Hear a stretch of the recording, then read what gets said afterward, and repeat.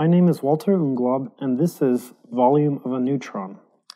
If we want to try and calculate the volume of a subatomic particle such as a neutron, it's important to keep in mind that this is a quantum particle and not a classical particle like a billiard ball or a bowling ball.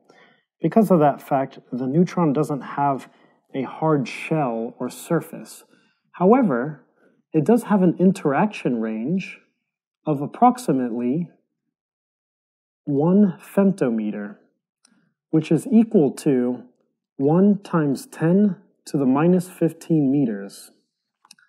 So if we use a billiard ball model for the neutron, where we state that it does have some three-dimensional structure, we can attempt to calculate using that model what the volume would be in femtometers or in meters.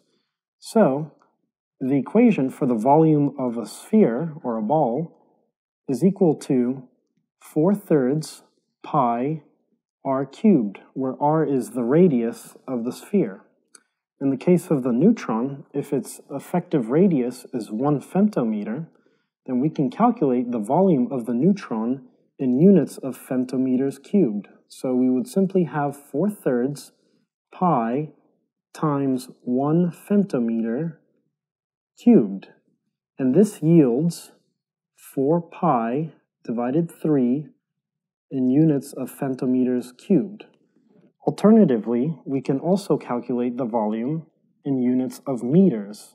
So in this case, we would use this equality here, which relates femtometers to meters, and we would calculate a volume of a neutron of 4/3 pi 10 to the minus 15 meters cubed, and this yields a volume of 4 pi over 3 times 10 to the minus 45 meters cubed.